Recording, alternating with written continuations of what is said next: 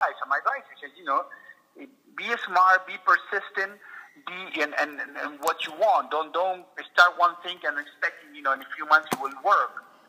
These things take years. And if you want to open a restaurant and somebody's going to give you $1 million, $2 million to invest in your place, whoever invests money, they expect to get that money back soon.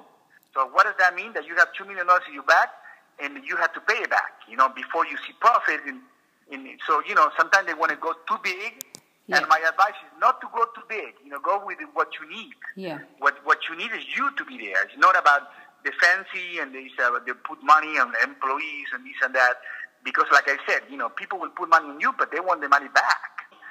You earn your money hard, so in order to burn it. So my advice for future, entrepreneurs is try to find a good location in small and dream big. You know what I mean? Yeah. Go small and dream big.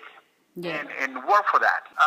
Presented and Ken and Lisa contact me, and they want to have an interview with me and talk about it. Well, so first day that I had the meeting with them, we became partners.